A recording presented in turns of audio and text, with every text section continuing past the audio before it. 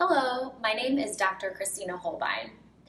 My co-authors, Dr. Kathy Zabracki, Mrs. Colleen Bechtel-Driscoll, Mrs. Jackie Lennon-Papadakis, Dr. Elizabeth Bruno, Dr. Grayson Holmbeck, and I recently published a paper in the March 2017 issue of Developmental Medicine and Child Neurology titled Milestone Achievement in Emerging Adulthood in Spina Bifida, a longitudinal investigation of parental expectations. Our study examines the changes in parents' expectations over time of adulthood milestone achievement for their children with spina bifida. We were interested in the following milestones: independent living, college attendance, full-time employment status, getting married, and becoming parents. We also investigated whether parents' expectations were related to milestone achievement once children had reached young adulthood, and attempted to describe differences in milestone achievement between young adults with spina bifida and typically developing comparisons. What's already known about this topic is that 18 and 19-year-olds with spina bifida are less likely to achieve early adulthood milestones.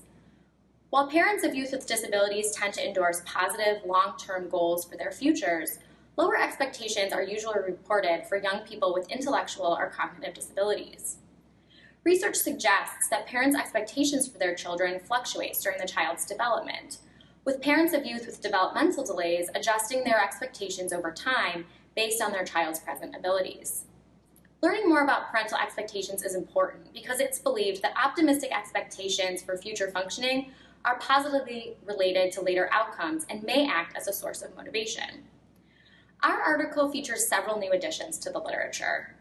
First, we found that while parents of youth with spina bifida tended to be relatively optimistic regarding their child's later achievement of adulthood milestones, they also reported declining expectations over time, and this decline was larger in magnitude for youth with lower cognitive abilities. Second, we were somewhat surprised to find that parents' expectations assessed in childhood and adolescence were unrelated to their child's actual achievement of those milestones in young adulthood. We also extended previous findings of disparities in young adulthood milestone achievement by demonstrating differences between young adults with spina bifida and typically developing comparisons at the ages of 22 and 23 years of age.